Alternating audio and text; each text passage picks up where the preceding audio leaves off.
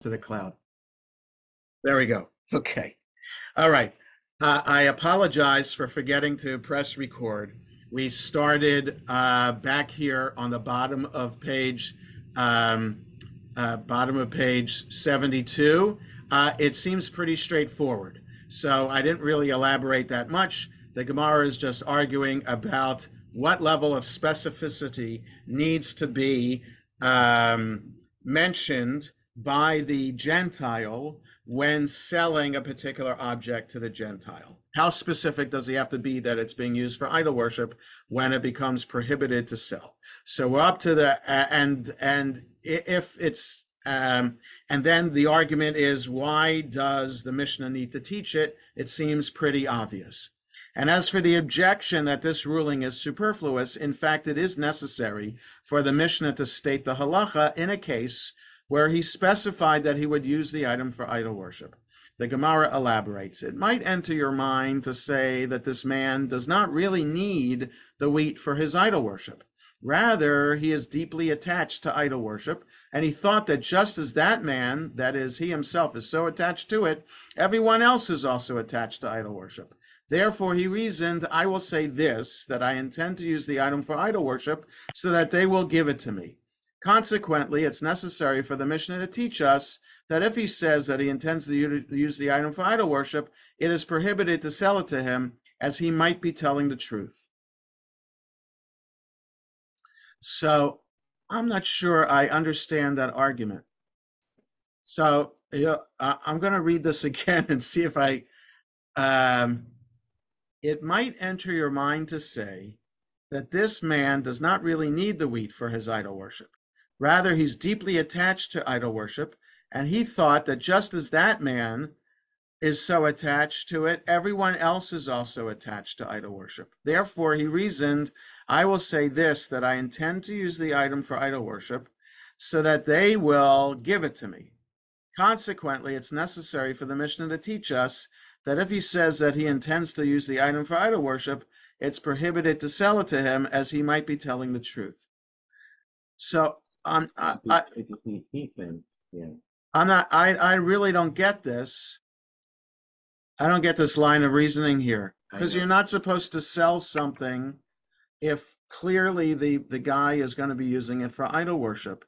So I'm not sure I understand the game that they think this Gentile is playing and what it has to do here with selling or not selling. I think I get it. Yeah, Michael? And then Arnie? I think I get this. I remember on the reason, well, anyway, there's this investor, real estate investor session that I was involved in. And this one guy's telling people how to write a contract. And he goes, you might want to let the seller know, or to make them think that you want to live in the property, because they would be more inclined to sell it to you if they thought you were going to live there, because they come from a background of living in a house that you buy, and they'd be more likely to sell it to you if they thought you were coming from the same background. It's a little bit of Genevische shtick that I don't think is very nice, but I think the idea is this guy wants to convince the seller that they should sell to him because they both come from the same community, and therefore he's being honest in that sense, because he's trying to get the merchant who doesn't realize is Jewish, he thinks is also an idol worshiper, to be sure to sell to him so he'll get the stuff. So maybe the buyer thinks that the seller is not Jewish. Yeah. So maybe that's what this paragraph is saying. Arnie, what do you think? Yeah, that's actually related to what I wanted to say. It seems to me that the most people would be able to recognize a Jewish person. They might have a beard, they might have had their head covered, they might they might dress differently, most likely do. So that's why this doesn't make sense to me. That it's very, I don't, especially also in small communities, everybody knew who was what they are, I believe. Yes, I think so. So, So I that's why it doesn't make sense to me either, because right, I think that if you wanted to try to convince a Jewish person that that you would say you're going to use something for right, idol worship, that's a dumb thing to do. right. That's right. What do So, everybody's I'm not sure that in the time of the rabbis in Babylonia, that the Jews dressed differently from their non-Jewish neighbors. I'm not so sure. I don't remember learning about any distinctive Jewish style of dress at that time. There's certainly later on, we know that in the Middle Ages that Jews were required to dress differently, or at least have a mark that distinguished them as Jews. But I don't think that was the case. So that's one thing. So the Jews may not have looked different from their neighbors. Also, now, in terms of maybe facial characteristics or whatnot, I don't know if Babylonians were dark skinned and Jews were light skinned. I don't know if that was a case, or if there's something else about facial features, because Jews from Arab countries and Arabs do look alike. So that's for sure. Jews from Ashkenazi countries do look most Jews do look different from their non-Jewish neighbors, right? So, it's what Hitler was talking about. The Aryan, blonde hair, blue-eyed German certainly looked different than the curly-haired, short, big-nosed Jew. Okay, so but in Arab countries, uh, Jews tended to look like their Arab neighbors. But then to the other point, don't you think if it's a small town, everybody knows who everybody is? So that I think that point still stands, and unless it's a traveling market, yeah. right, where the people aren't, it's not a regular vendor that's there every day or every week. It could be somebody else coming in. So I don't know. There's some points here that just don't seem to make sense to me. Jesse. Um, I think it kind of does make sense. I think maybe the seller is trying to rationalize selling it to the customer. Yeah. And the customer says, no, I need it. But, you want to sell it to him. And you say, no, he really doesn't need it. And that would, that could become the rationale for selling it to him. If in your own mind, you think he's just, if in your own mind, you think that he doesn't need it. Uh-huh. Isn't that what it's saying? I think he's saying that he wants. I think it says here in the paragraph, he himself is so attached to it, everyone else is also attached to idol worship. So he's pretending to want it for idol worship because everybody else is doing idol worship. But I don't know how that will convince the Jew to sell it to him, because we're told you're not allowed to sell things for idol worship. Well, so, think about if you're a fence on 47th Street. And people bring merchandise to you to the stolen merchandise, but you don't want to believe that it's really stolen merchandise, even though the individual says, "Oh, I just went into a CVS and I scooped up handfuls of this facial cream," and you're greedy enough that you really want the stolen merchandise, so you can turn it over for a big profit. So, you're kind of having this argument with yourself, and you may tend to ignore the fact that the person says that it's stolen if you really want to buy it from them. Yeah. Okay. Yeah. All right. I'm just, that could be. I mean, it makes sense. I'm just not sure I see it in the words that are here on the page. But I understand completely what you're saying, and that does make sense. So let's just go on. Rav Ashi raised a dilemma. If a Gentile asks the merchants, who has a damaged white rooster? What is the halacha with regard to whether it's permitted to sell him an unblemished white rooster?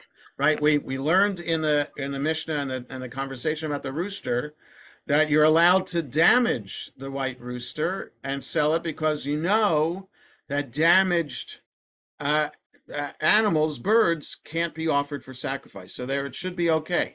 So if the buyer wants to buy a white rooster, a damaged white rooster, is it okay? Wait. Who has a damaged white rooster? What is the halacha with regard to whether it's permitted to sell him an unblemished? He wants a blemished one, but you only have an unblemished one. So the buyer says, "I want an unblemished one," which could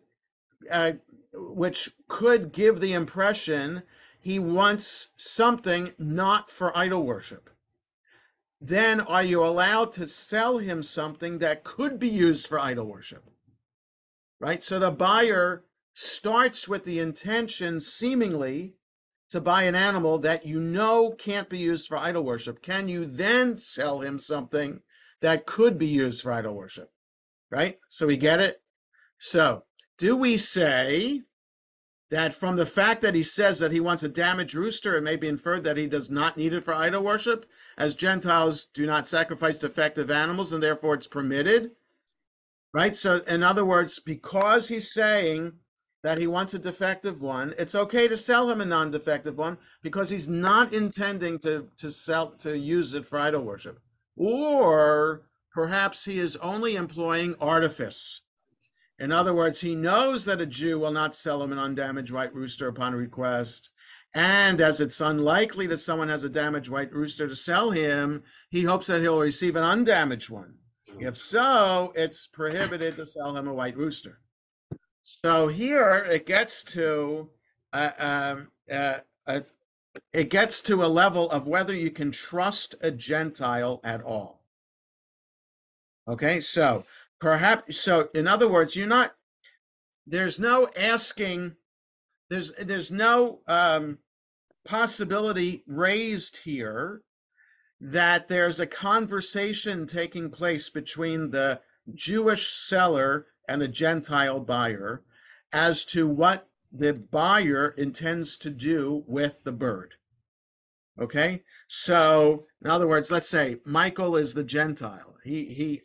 So am I supposed to have a conversation with him about what he intends to do with the thing? Because Michael will say, "What do you care?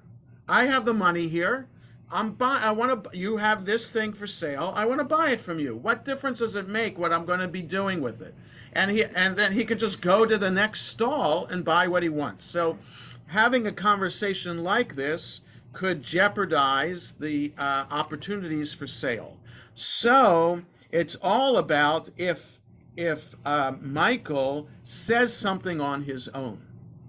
Then, if he does,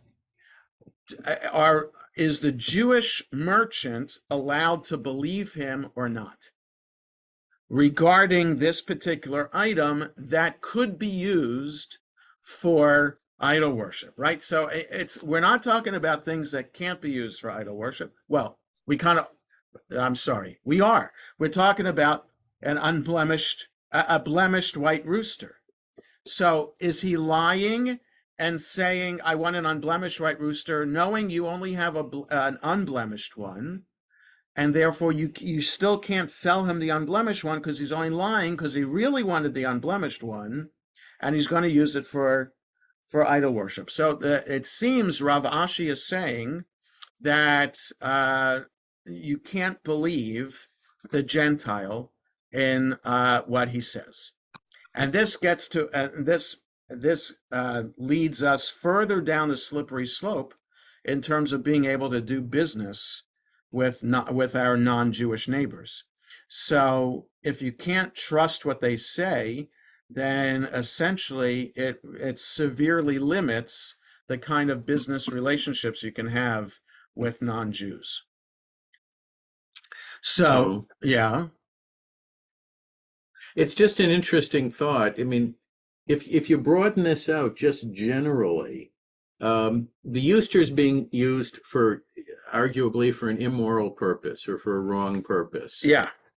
What if you're a Jewish, or what if you're a gun merchant in Idaho, where you could be selling to a guy who wants to go hunting, or you could be selling to, one of these nuts who live up there and who want to participate in a revolt against the government or whatever. It's just an interest. Well, it's so just that's an interesting. Do you believe the person who tells you this? right. Well, so that gets to another thing about, it's not illegal to sell roosters. Yeah.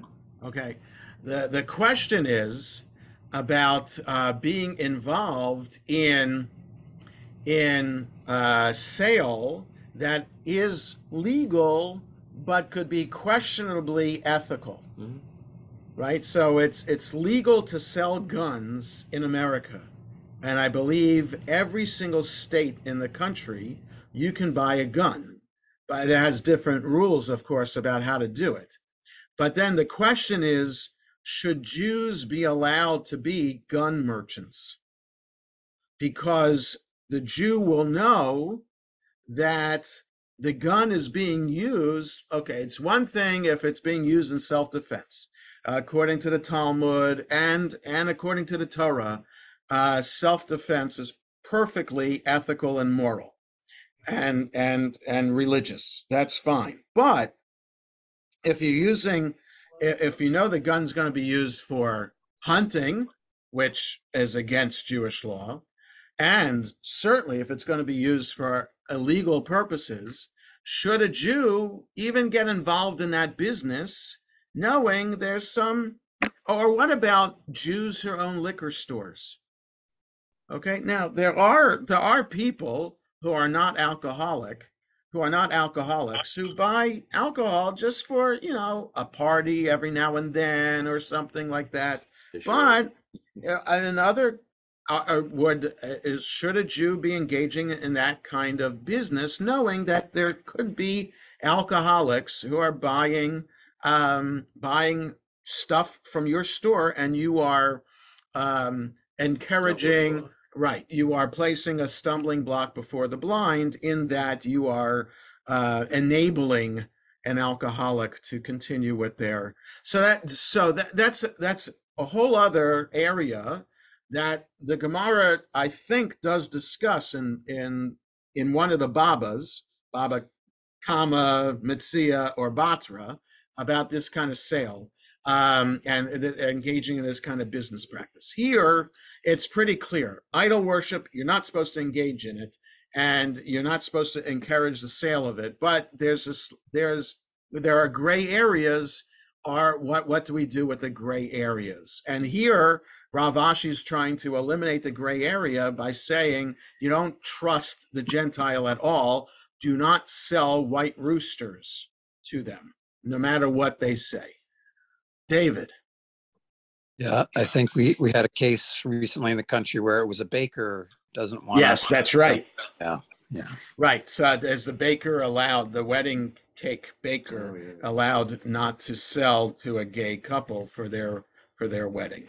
Right. And Supreme Court said that's fine. He doesn't have to. So yeah.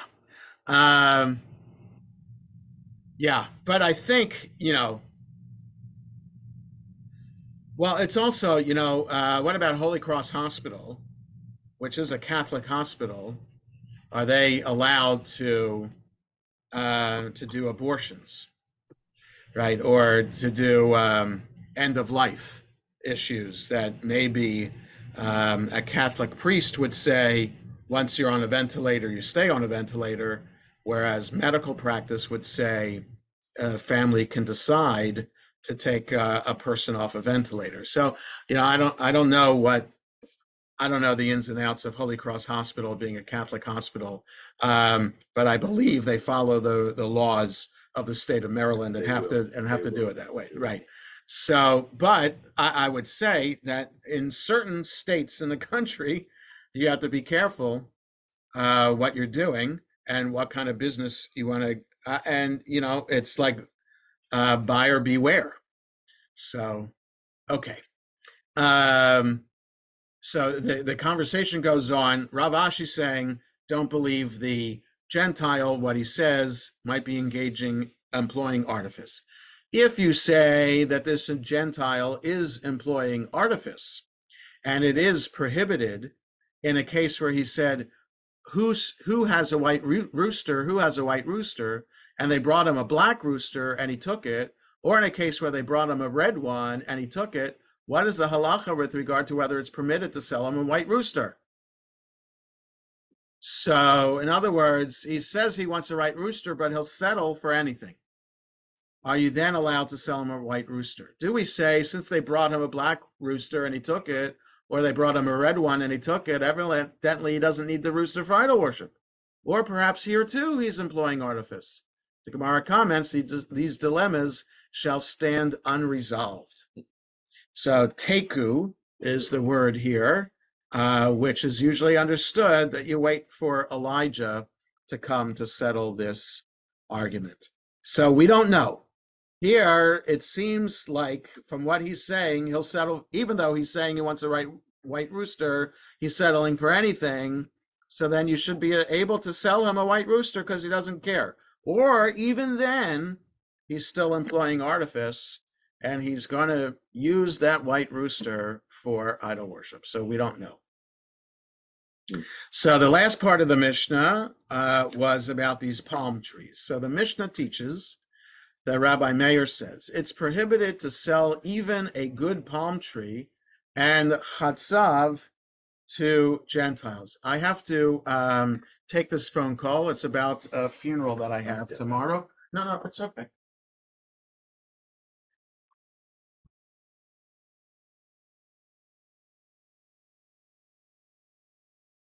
You okay, Jess? Yeah. You get it to stop? Yeah.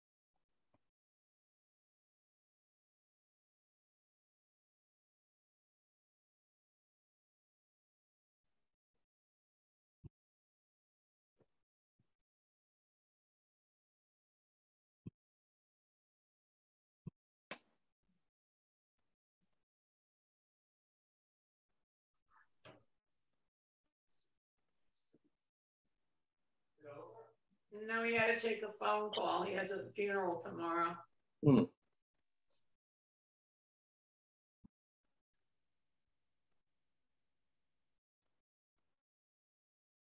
Sorry about that. I have a funeral tomorrow, and I just had to take that call. Okay. The Mishnah teaches that Rabbi Meir says it's prohibited to sell even a good palm tree and the chatzav to Gentiles. Rav Chisda said to Avimei, it is learned as a tradition that the tractate Avodah Zarah of our forefather Abraham contained 400 chapters. So we're just stopping here for a second. We're studying the tractate Avodah Zarah right now.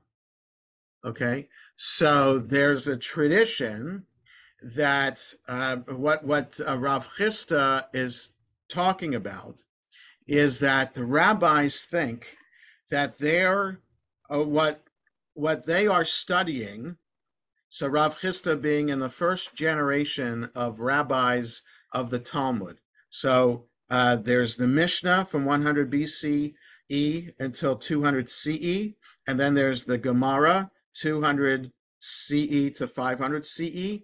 The rabbis think that as a as an ideological perspective that what they're studying is not created by them, but rather was passed down, what was even studied by Abraham, Isaac, and Jacob in a yeshiva that was established by Noah's son and grandson.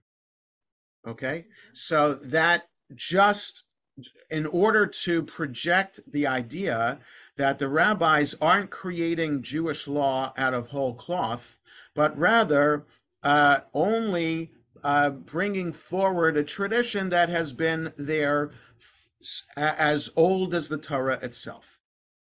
Okay, so it's like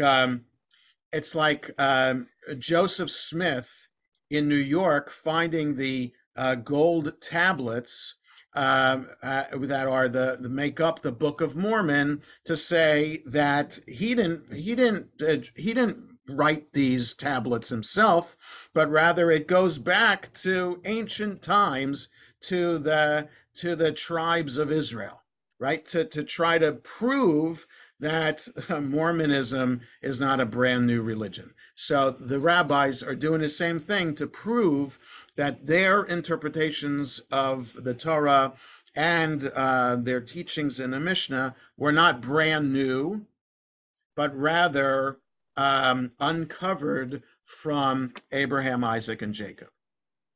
Okay, so Rav Chisda said to Avimei, "It is learned as a tradition that the tractate Avodah Zarah of our forefather Abraham contained 400 chapters, and we have learned only 5 chapters in our tractate Avodah Zarah, and we do not even know the meaning of what we are saying."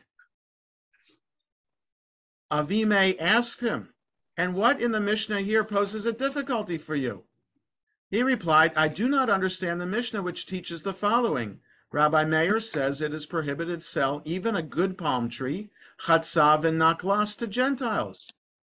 It may be inferred from here that it is a good palm tree that one does not sell to Gentiles, but one may sell a bad palm tree. But didn't we learn in another Mishnah on 19b, which is up ahead, we're on 14b, that one may not sell to Gentiles anything that is attached to the ground?" Avimei said to him, "What is the meaning of a good palm tree? It means the detached fruit of a good palm tree." And similarly, Rav Huna says the Mishnah means the fruit of a good palm tree. So it's not the palm tree itself, but rather the fruit of the palm tree that Rabbi Meir is talking about. And here's a picture of dates from this particular palm tree. Okay, so and then it's going to elaborate. The Gemara explains the meaning of other terms that appear in the Mishnah. Chatzav is a type of date known as kashba. Okay, that helps, being sarcastic.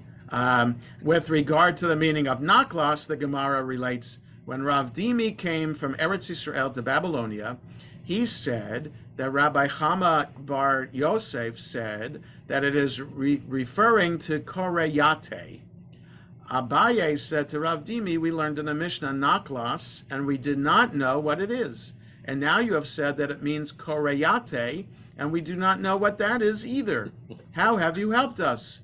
Rav Dimi said to him, "I have in fact helped you, as when you go there to Eretz Yisrael and say to them naklas, and they do not know what it means, say to them koreyate, and they will know what it is, and they will show it to you." Okay, so maybe this is a picture of the koreyate date. Right, so, okay, and then here, so in language here, it explains the different kinds of dates that they're talking about. Okay. Looks like something for Tu B'Shvat, right? Exactly. Tu B'Shvat's coming, right? It's Rosh Chodesh tomorrow, so it's 2 weeks from tomorrow.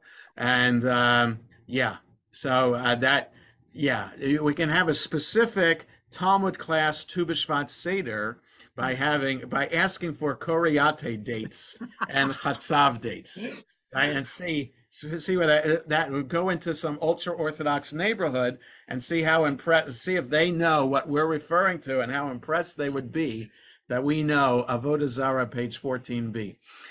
Jesse. The lines on the previous page that leave the lines on this page at the top seem almost seditious.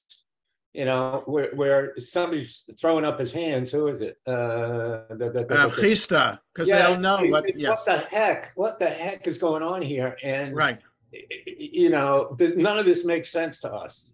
Right. It's a expression of impatience or frustration that I don't recall seeing before. So, but the frustration is, let's turn the frustration on its head by saying, huh, how do we not understand the stuff that we wrote ourselves? Oh, let's say we don't understand it because we forgot what it meant because it was taught 1,000 years ago and we forgot the meaning since then. So there's turning the not understanding all around by saying, "Oh, it's from ancient times, and we've lost the meaning since then." David, you still have your hand up. Do you have a question, or you just didn't put the hand down from before? Okay. Sorry, hand going down. Okay, that's fine. I just want to give you the opportunity. Okay, so now a new Mishnah. In a place where the residents were accustomed to sell small domesticated animals to Gentiles, one may sell them. In a place where they were not accustomed to sell them, one may not sell them. But in every place, one may not sell them large livestock, calves, or foals, whether these animals are whole or damaged. The sages prohibited these sales lest a Jew's animal perform labor for the Gentile on Shabbat in violation of an explicit Torah prohibition, as explained in the Gemara. Rabbi Yehuda permits the sale of a damaged animal because it is incapable of performing labor, and Ben Betera permits the sale of a horse for riding because riding a horse on Shabbat is not prohibited by Torah law.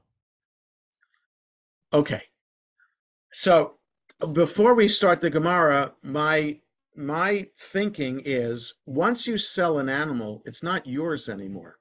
So what difference does it make if it's going to be used on Shabbat or not?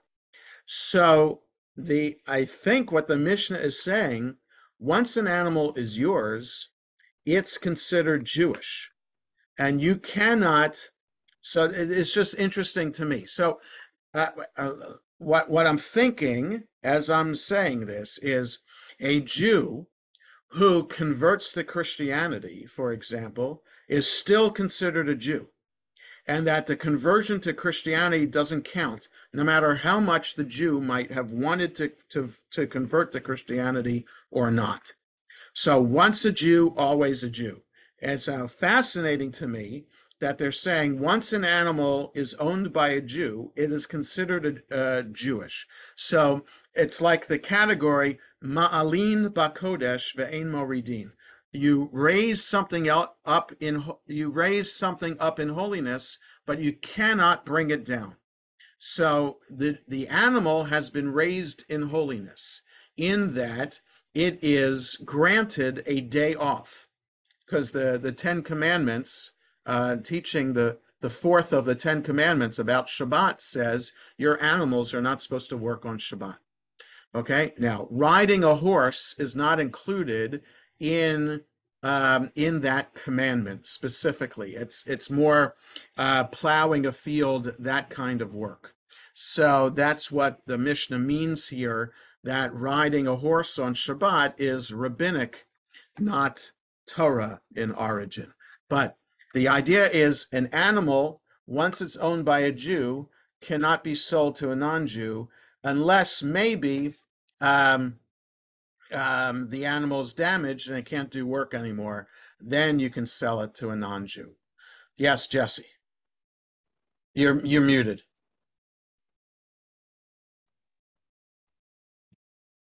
Nope. Yeah. There you go. Better. This idea of the inalienability of Judaism pertains to the idea of conversion, doesn't it? And Yes.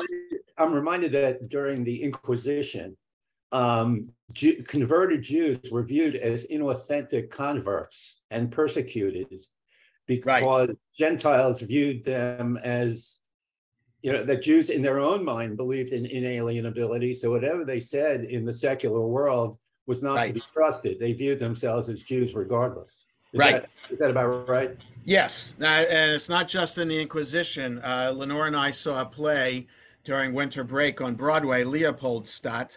I don't know if you guys have seen it. So Leopoldstadt, written by Tom Stoppard, it's a semi-autobiographical play, and he writes about the play is about an extended Jewish family in Vienna over the course of 1899 to 1955. And one of the members of the family converted to Christianity, and all of the members of the family are pictured at one point in the play as gathered around the Passover Seder table. And even the Jew who converted to Christianity is sitting around the Seder table participating. And there's another member of the family, a Jew, married to a Christian woman. So, and she's sitting around the table too. And it's all understood there how the Austrians still, just like the Christians in Spain, looked down upon or questioned the authenticity of conversion to Catholicism in medieval Spain, so too Austrians looked down on the Jews who converted to Christianity in order to get ahead. I mean, the classic example is Mahler, who converted in order to get the job as the music director of the Viennese Opera. So that conversion enabled him to get the job, but everybody in Austria knew he was still Jewish. So even though he himself wouldn't have walked into a synagogue again, and maybe even went to church. So uh, it just shows the Jewish dilemma of how much you want to try to be part of the the bigger society in order to save yourself, and how no matter what you do, you're still going to be seen as a Jew. So, yeah, but here this is more about the inherent sense of holiness that a Jew has, and even Jewish-owned animals have. Once an animal has been acquired by a Jew, then the animal takes on that Jewish holiness by having Shabbat. And the fact that it has Shabbat, it can no longer be tainted by not having Shabbat anymore. So just fascinating to me how the rabbis apply this concept to animals. Okay, so let's read a little bit in the Gemara about this. The Mishnah teaches that one may not sell small domesticated animals to Gentiles if it's not the accepted practice.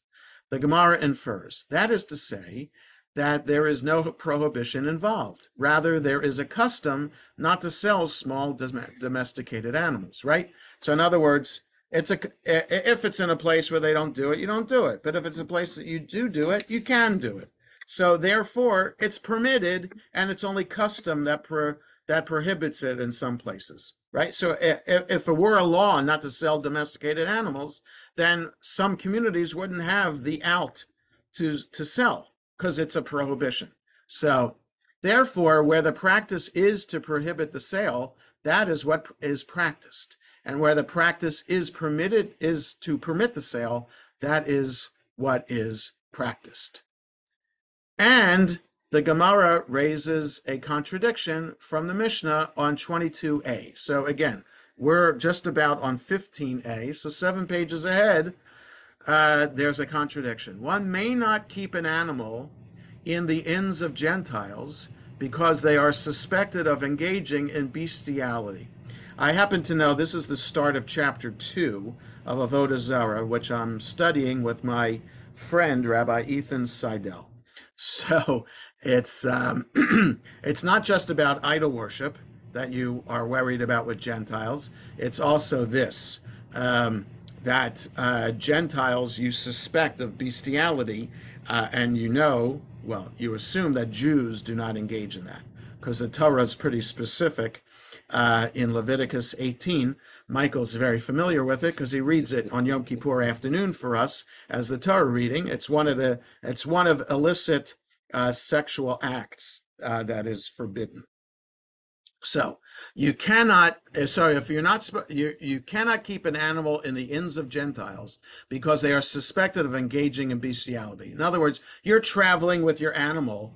Don't stop at a Gentile inn overnight because you might be providing entertainment for the Gentile with your animal, and therefore you are violating Torah law by doing that. If you're not allowed to keep an animal in the inn of a Gentile because of bestiality, if so, it should be prohibited in all places to sell animals to Gentiles, as one is thereby placing a stumbling block before the blind. Right? So it doesn't matter whether the animal is damaged or not. The issue isn't about whether the animal. Yeah, well, no, the issue still is that about holiness, but it's not just about labor that you're worried about the animal violating Shabbat, but it's also about bestiality. Rav says the halacha of the Mishnah there with regard to keeping an animal in a Gentile inn is contingent on the halacha of the Mishnah here. If it is a place where the sages permitted one to sell animals to Gentiles, it must be that the Gentiles of that location are not suspected of engaging in bestiality. Therefore, the sages permitted one to leave the animal in seclusion with the Gentile at the inn. Conversely, in a place where the sages prohibited one from leaving the animal in seclusion with the Gentile at the inn because the Gentiles there are suspected of engaging in bestiality, they also prohibited one from selling animals to Gentiles there. So if it's a place that has a reputation of this kind of behavior, then you clearly cannot sell animals to those Gentiles. But if it's a place that doesn't have that reputation, then it's okay. I don't know how one knows about these reputations and learns about them, but I guess word spreads. Lori. I was just wondering if that practice was connected in any way to some forms of idol worship. No, it seems from chapter 2 that it's just what Gentiles do. And so I don't know if it's based on fact or it's a prejudice or stereotype that is applied to Gentiles. God forbid, and I don't mean anything disparaging, but it's like the stereotypes of black people, that all black people I don't even want to say it. Stereotypes about black people. So obviously not based in fact. So is this a stereotype of Gentiles that they do this, even though they don't? But it's just to show how terrible Gentiles are. So that could be part of this. Yeah. Well, you gonna say something else, Lori? No, that's it. Oh, okay. Thanks. Okay. Arnie. I just wanted to share a quick story. I hope I don't take about 1 minute. 30 years ago, I worked at PricewaterhouseCoopers, and my boss was named John Corbell. Okay. Nobody knows that name, but his sister was Madeleine Corbell Albright, Secretary of State. And it was the news, the information about her parents actually being Jewish came out right about that time. I was sitting in a meeting saying, "Oh, I can't make such and such a thing because it's Passover." And John said, "Well, maybe I should be doing that." And he did tell me under the table, or another time, that both he and his sister were, just completely aghast at the information Right. and began to start feeling Jewish. That's interesting. Interesting. Just to share that. Okay. Yeah. So- Right. Now it's interesting. So yeah, once Jewish, always Jewish, but yeah. Jesse. No, you're muted, Jesse. Okay. That I mean, there seems to be no crime that Gentiles are not assumed to engage in. But Right. with regard to, I mean, these are not just rumors. Once they're embedded in the Talmud, they no longer become rumors any more than the stereotypes that you refer to regarding Black Right. people That's would be right. embedded in law, in secular Right. law. So, Right. so even if it's just a rumor, it suddenly becomes legitimized by its inclusion in the text. And I would say also it carries down today too. So that in some segments of the Jewish community, there's still disparagement of non-Jews. And people don't want to have any business with non-Jews, don't want to be around non-Jews because they don't want to be contaminated by what they're learning in the Gemara about what non-Jews do. So it's still like that today. Michael? Well, just sort of historically, since the Torah mentions as one of the reasons why the Jews are taking over the land of Canaan, that because of practices like this, the population that was there is being expelled. Right. So it would seem that there was a historical, antecedent to Maybe the idea. Maybe we don't know At some point or another. Yeah. And now, whether it was still common in the days of the rabbis, I don't know. Right. But at least historically, there seems to be a reason for Yes. what they're saying. No, absolutely. Absolutely. So, in other words, you could say it this way. Why would the Torah have a law prohibiting doing something unless people were doing it?